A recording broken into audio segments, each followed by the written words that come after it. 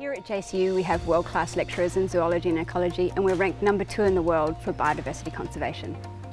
Majoring in zoology and ecology within the Bachelor of Science degree at JCU, you'll have a lot of hands-on experience with learning about the biodiversity of the world around us and also how that biodiversity actually works and interacts with each other.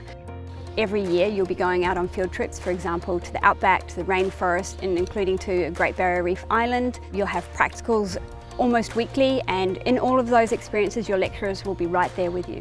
So the skill sets that you'll learn in zoology and ecology are actually really broad. So it goes all the way from learning how to identify animals and survey for them.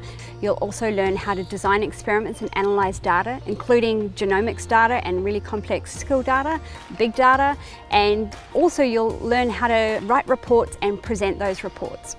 One of the really important skills that you'll actually learn is surveying and handling wildlife in the wild. So on these field trips that you go to, for example, to the outback and to the rainforest, you'll actually be capturing wild animals and holding them in your hand, and we'll teach you how to identify each of those animals and how to handle them safely and ethically, and then release them to return to the wild. This kind of skill set is invaluable for a number of industries that you could gain jobs in. A Bachelor of Science in Zoology and Ecology can lead you into a really diverse range of careers. For example, within the private sector, you could be an environmental officer for a company. You could work both in the public and the private sectors doing environmental assessments, and a huge number of our graduates actually go on to do this. And you could even be an environmental policy officer and advisor, which is usually within the government sector.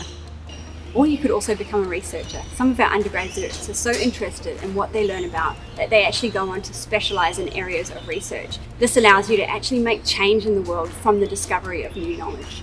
We're really fortunate that both the Townsville and the Cairns campus are situated within the natural environment. Both campuses have creeks flowing through them that flow in the wet season and are dry in the dry season, so we get to see the seasons of the tropics as they change. This also means that we have a huge amount of wildlife and diversity actually on campus with us, making both campuses a natural classroom. The Townsville campus is situated within dry woodland, while the Cairns campus is situated within wet rainforest. As a result, we have a huge diversity of butterflies, other insects, as well as birds, mammals, and everything in between.